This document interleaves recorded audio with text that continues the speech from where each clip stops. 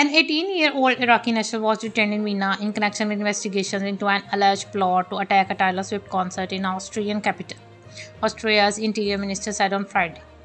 The Iraqi comes from the same circle as the main suspect, a 19-year-old Australian with North Macedonian roots, Interior Minister Gerhard Kerner said. The Iraqi suspects bore allegiance to the Islamic State jihadist group on August 6, but it remains unclear whether he had a direct link to the planned attack, Kerner said. More suspects will be questioned and properties searched as investigators continue to look into the plot, he added.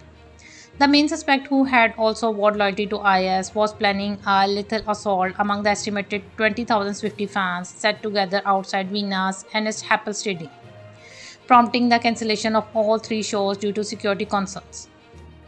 The 19-year-old, who quit his job less than 2 weeks before the planned attack saying he had big plans, has made a full confession in custody, according to authorities.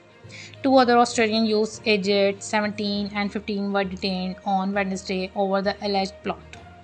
The 17-year-old, who had been given a job with a company that was providing services at the stadium, has so far refused to give evidence, according to Kerner. The boy, who also appears to have been radicalized, was already known to authorities. The 15-year-old continues to be questioned intensively by police, Kerner said. Australian authorities are reported to have received information about the Swift concert threat from US intelligence, as Australian law does not allow the monitoring of instant messaging apps, which the suspects had used to communicate. Cooperation with foreign partners and services is essential and reciprocal. This made it possible to prevent a tragedy in Vienna, Australian Chancellor Karl Nehammer said. Swift, whose next scheduled performance is in London next week, has not commented on the concert's cancellations. British police have said there was nothing to indicate that the Vienna plot would have any effect on the London show.